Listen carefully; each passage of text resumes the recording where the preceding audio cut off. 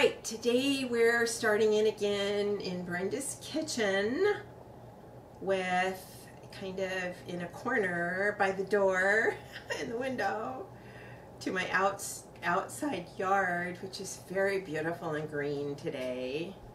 And I could have gone out there and looked at things, but I've been working really hard trying to get this class set up for you. So just make sure that you respond back to me that you got the email and that you're trying at least to look at the assignment that I pointed out to you and tried to talk you through. And today the assignment was doing the sleeve. We worked on that a little bit yesterday on the YouTube. But to read through page 96, take a look at this beautiful sleeve that they have pictured here, how it hangs so nice and straight, and how it has a nice fluffiness at the top. It's not just flat and puckery and whatever. It's beautiful. So to go through the steps, I tried to talk you through on the email the steps that they're talking about here, and then here is talking about putting in the sleeve head to make it nice and rounded on page 98.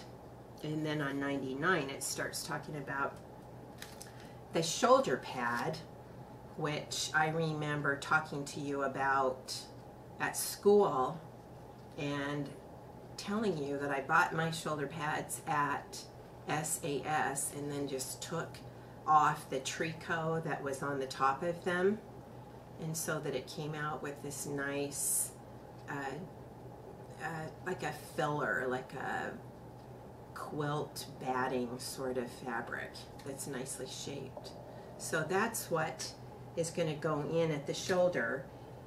And what I'm doing right now as I'm talking is I'm pinning the other sleeve in. I assembled and put in the one sleeve on the other side, but here I am pinning this second sleeve into the right spot.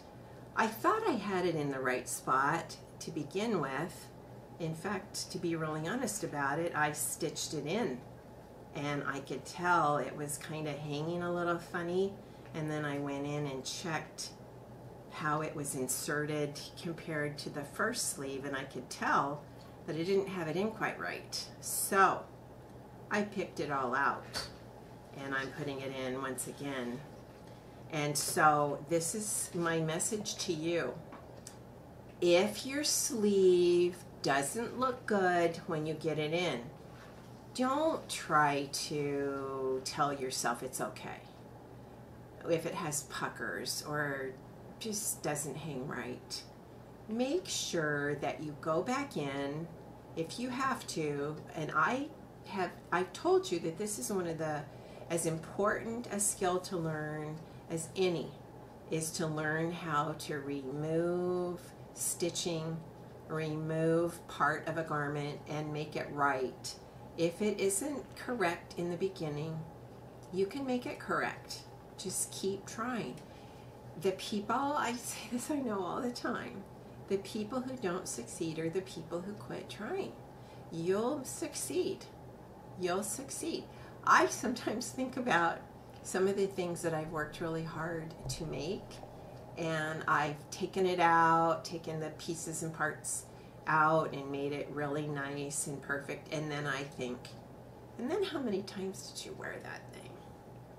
And that's a good question, because sometimes you have to let something that you worked that hard on sit for a little bit of time before you can wear it, because I've told you before, you develop a love-hate with some things that you make, and if that happens, set it aside, finish it and set it aside, and then go back and admire it. So you kind of develop that sort of feeling about the things that you sew too. All right, so let me show you. I think you were able to see what the other sleeve turned out like yesterday, and I have it tucked inside. This is how the head of the sleeve turned out, and I pressed it. I have it tucked inside because we're going to go in a few minutes and I'm going to show you how the hem was done. But this sleeve, let me just show you. I have it all pinned in here in place, ready to go. And so this is how I want you to pin it, utilizing this little bias strip.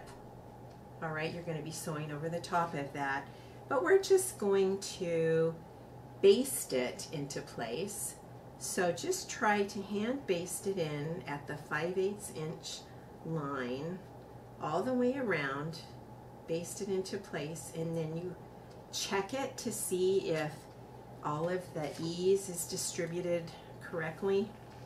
I tried to emphasize in the email how you distribute that ease, and it tells you in the textbook how to do that.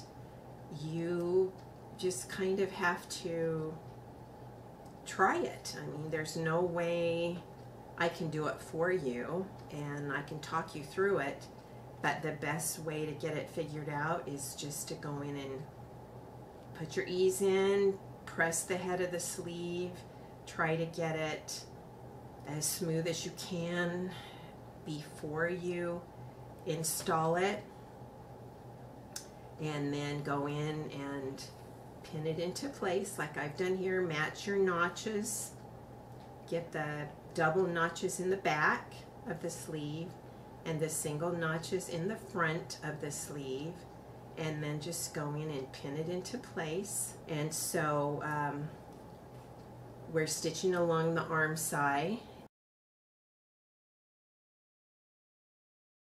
All right, so here we are hand stitching over the pins to get this sleeve into the right spot. And you know, I told you, I think, I don't know if we got it on camera, but that I had stitched this in by machine. I had hand basted it in yesterday and stitched it in by machine earlier, and I picked it out because I could tell it did not look like the other sleeve. It wasn't hanging quite correctly, and as I checked closer, I saw the reason why. And so I just didn't have the head of the sleeve right at the shoulder seam when I cut this out. And with dragging around from class to class for all these months, my notches have kind of gotten frayed, and so I really wasn't positive where the head of the sleeve was, where my little notch was anymore, because my fabric is kind of fraying. So I should have probably put a tailor tack in there, done something to help myself know where that continued to be. Get another needle here. Always try to keep several needles threaded so that you have a backup always along the way. I'm just going to do, I've got white here, I'll just use that white one, so we don't have much farther to go. So here we are. You see how I'm trying to baste a 5/8 inch in from the edge of the seam, from the edge of the fabric, and to get it sewn in here, baste it in by hand, and then we'll check it to make sure it hangs properly and that it matches the other sleeve. The other sleeve seemed to be in just about right. Now, one of the things that I want to tell you too is it's very important to stitch straight, to stitch, not move off that stitching line as you're stitching in sleeves. But sometimes we do, and I found myself doing that a little bit when I was stitching this in yesterday. And so what I went and did today was straighten those up. Part of it is that this little machine is a pretty old model. It's a wonderful little Pfaff machine, but we're thinking it's from the 1950s, and it doesn't have the 5/8 inch markings on the throat plate like we do in our classroom at school. So that's kind of a bit of a problem when you need to know where the 5/8 inch mark is. So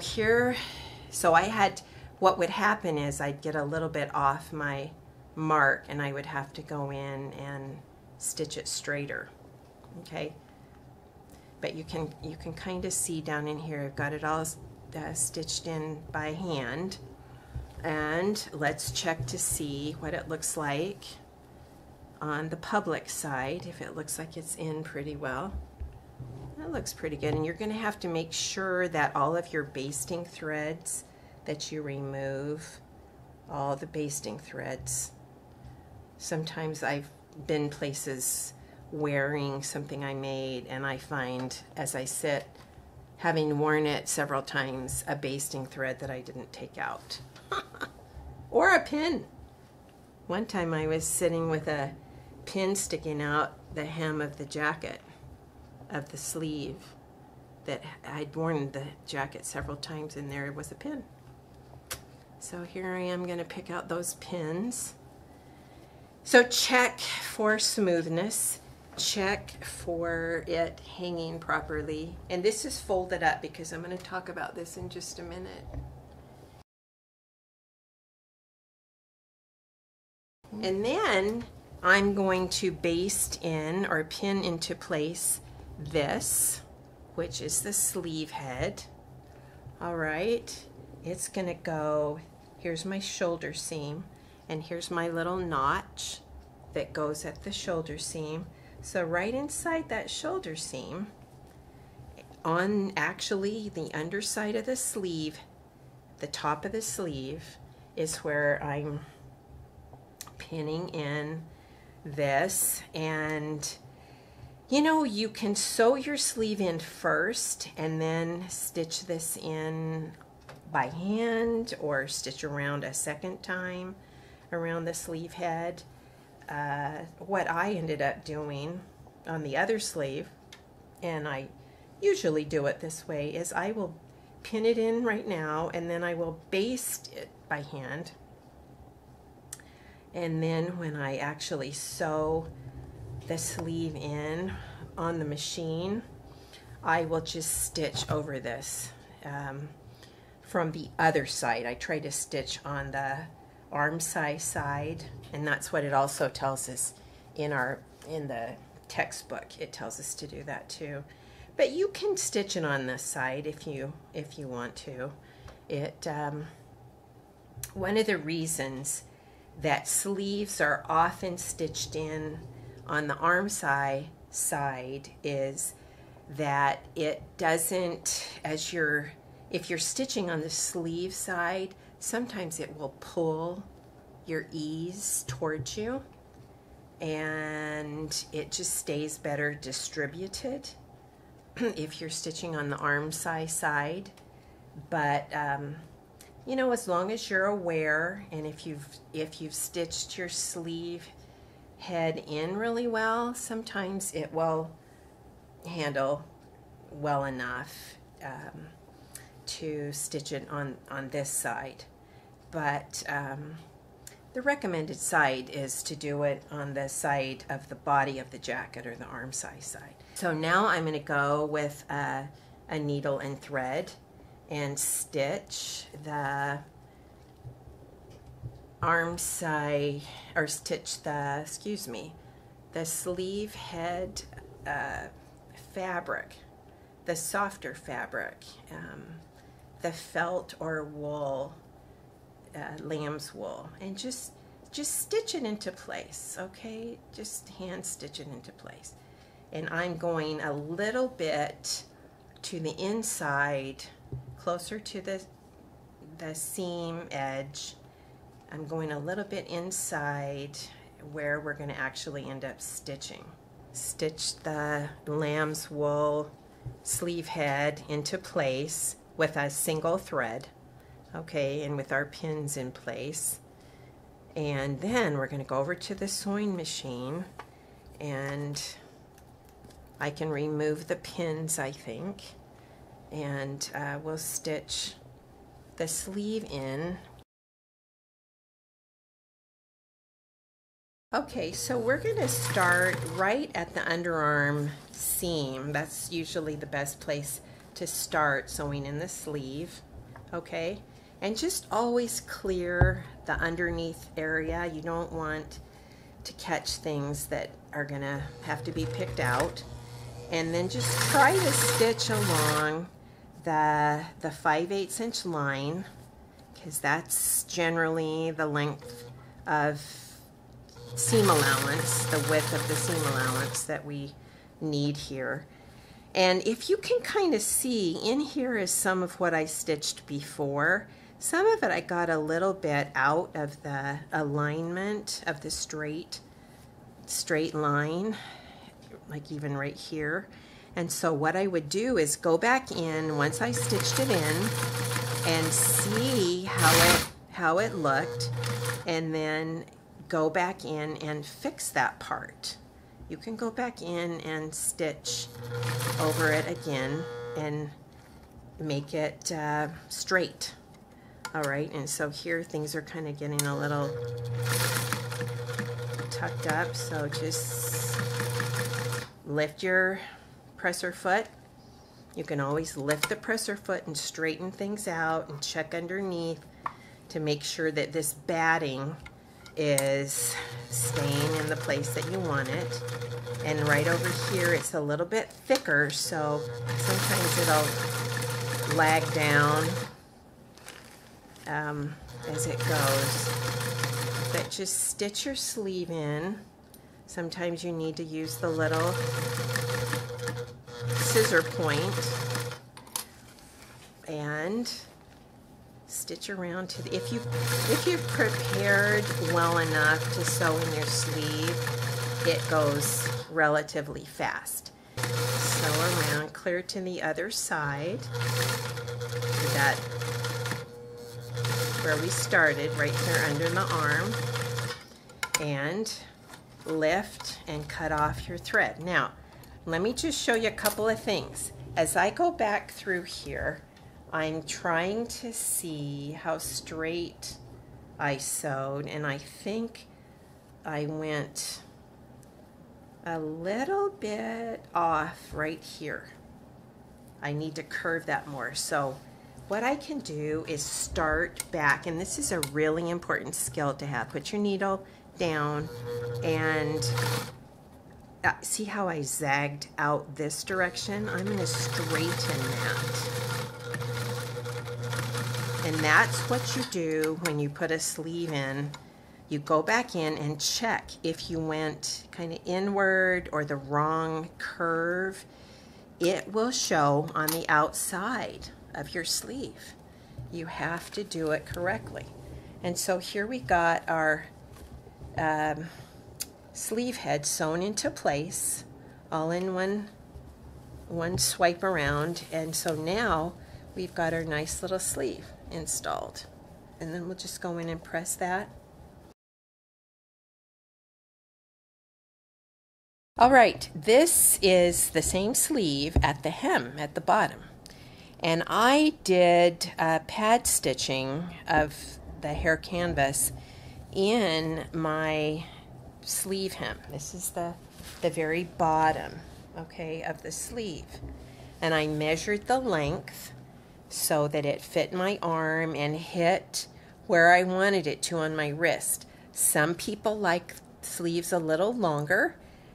I happen to like it just above my wrist bone, and so that if I have any kind of a cuff, it can pull down and show underneath that sleeve. But some people like their sleeves long, some like them a little shorter. Make sure to insert your arm into your sleeve and get the shoulder portion nicely placed on your shoulder so that you see like this, and I should have my sleeve in, or my arm inside it, but I've already measured, so that you know where to fold it up, okay? And this is where mine was folded up, and then I had gone in, and I'm just pinning the very bottom of it.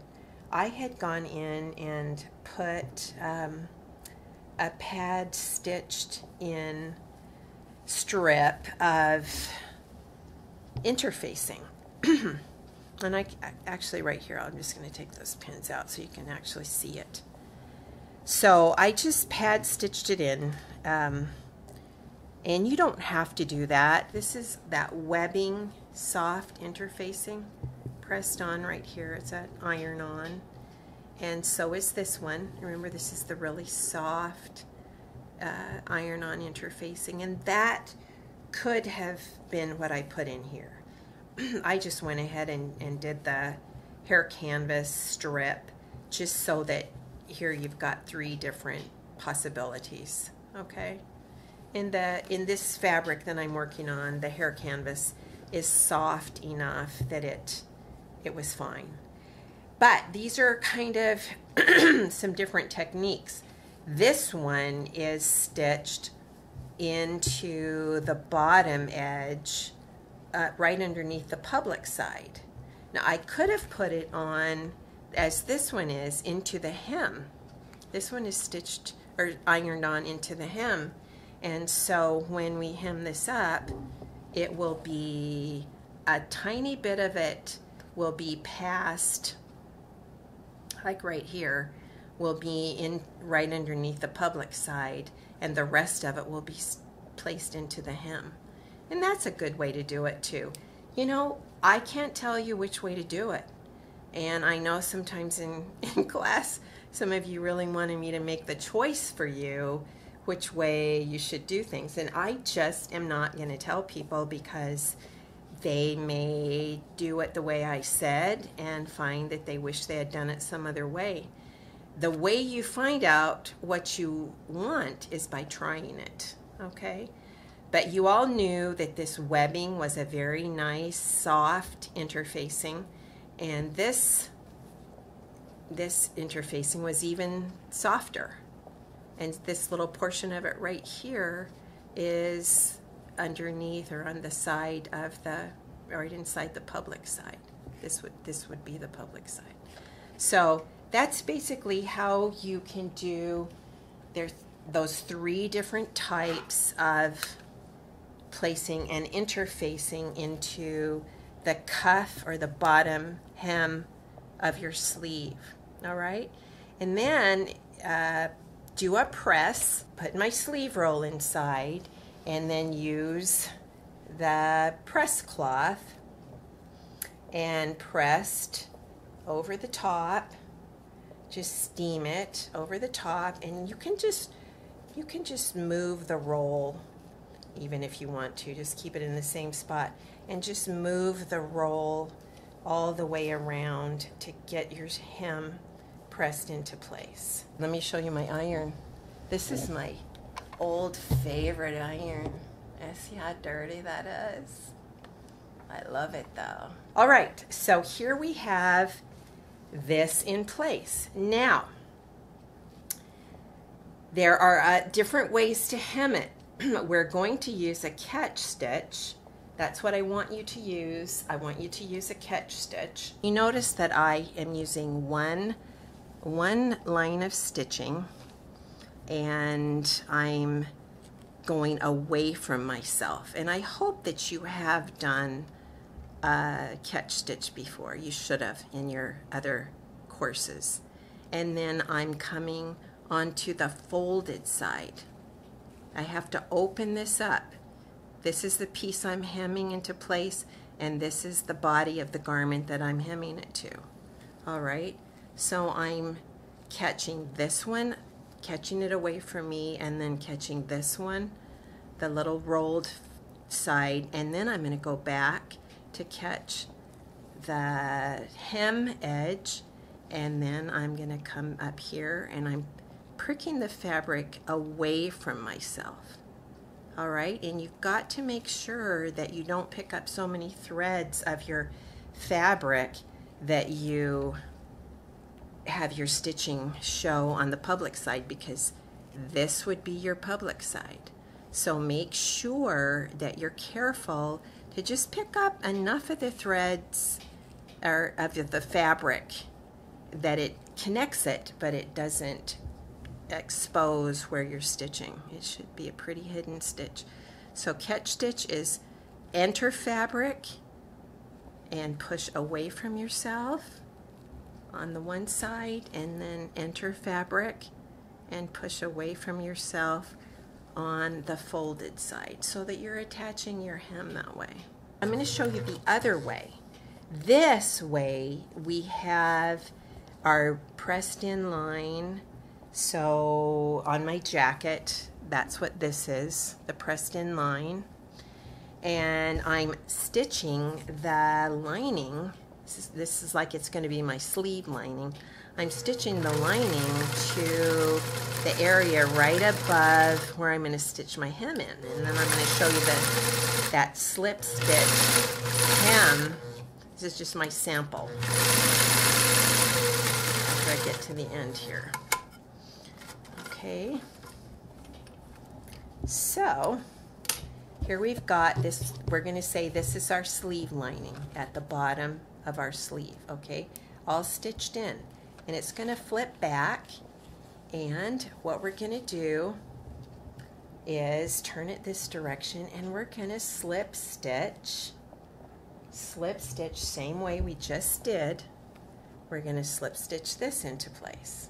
Okay, here's my knot. Do a good little roll knot, get it in there. And so this will slip stitch our hem, and the lining is already attached. Kind of cool. And this is how I like to do it. And you know, one of the reasons I like to do it this way, and you have to stitch above where you sewed, right here where you sewed in your lining, you have to put your slip stitch just above it, because that way it won't show or interfere with the lining.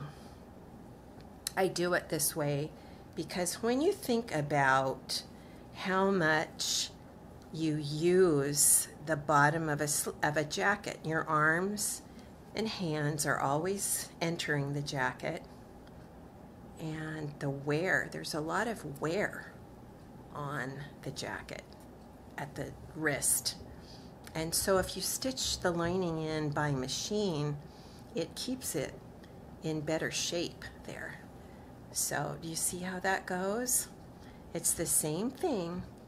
I'm stitching the slip stitch, which is entering the fabric that the lining is sewn to, which is the hem, okay, and then entering the other side and stitching away from myself to attach it to the body of the garment. So here we have, it's attached and our lining is already sewn into place. Now, the way I do my linings is I stitch them in here, and then I let them roll a little bit down this direction so that the stitching is going to be up 1/2 inch, 3/4 of an inch maybe from where it actually folds over and sits. The reason for that is when you get, let's say the whole sleeve lining comes out this direction, and this is some give with your arm going in and out. This will make your sleeve not pull because of the lining being too short or catching up under the arm somehow. Okay, so that's how that works. But on the other side, we slip stitched it in place, and the way, let me show you this, I don't want you to not see this one. What we would do on this is place it where we want it and pin it into place. So we fold up however much we're gonna tuck up and then make a place to stitch it into place. And what we'll do is we'll come and put our knot in once again and single thread, maybe double thread on this one, you know, honestly, because we want it to be strong.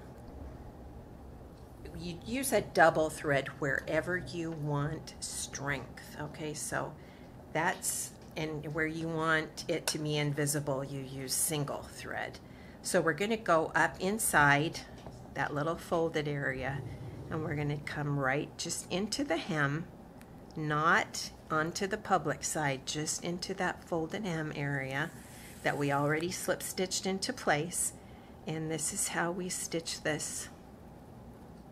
Come into the, always into the fold of the lining and slip stitch it into place this way, okay? Just like this. And this can kind of be a little tricky to get just the thread. The thread is going to be right settled right back in that little folded edge, and where you poke your needle out and bring the thread out, right there is where you go into the fabric of the hem, and then you immediately go right back up into that little fold and pull it through. So you hide your thread up in that little folded little edge. This is my actual jacket, and this is where I stitched on my lining. Okay, I stitched on the lining at the bottom of the sleeve, and now I've got my thread, and it's because I'm using the brown thread, the brown lining, the brown everything, it's hard to see. But this is where I am doing my catch stitch on my own jacket. So here I enter on the garment side, and then I'm going to catch stitch the opposite side and hold the thread under my thumb so it doesn't knot up on me. I know you guys knew that I went ahead, I told you at the beginning in class that I stitched together my lining. That way I could keep my lining pieces. And this, I have my lining turned so that the seams are turned outward, all right? So these princess seams over the bust line, you can see how on this side I clipped these so that they would spread wider as I pressed it, and these I had to clip so that they could overlap.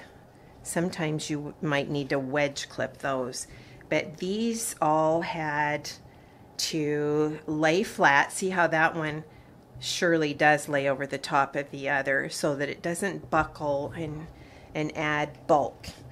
But I stitched all of them in. You can see the side seams, and then I had quite a few in the back. All of these had to be done the same way. Press them flat. All of them press flat. Mine's starting to ravel because it's been dragged around so much. Right up here on you see my little clip marks up at the top here. These always fold over. All right, and let me turn it around this way so that you can see what I'm talking about. This is how it's going to be placed into the jacket. It's going to be the little seam right there, and then this pleat allows for there to be pull at the arm and on this, at this arm too, so that the lining doesn't interfere with the movement of the jacket. That's what that's for. Stitch all the seam allowances. Sometimes your guide sheet will tell you that you just want to install the front lining, because this right here is going to be sewn onto the facing that the buttonholes are attached to, and then the other side the buttons will be attached to. This stitches to that. All right, that's why it's short. It's not very wide, because the rest of the jacket will be right here in the facing. I made a mistake in the fact that I didn't stay stitch all of this. So stay stitch it, because you see I have kind of a bias edge here that is prone to stretching, and you can see it kind of stretched there. All right, so make sure you are careful with that.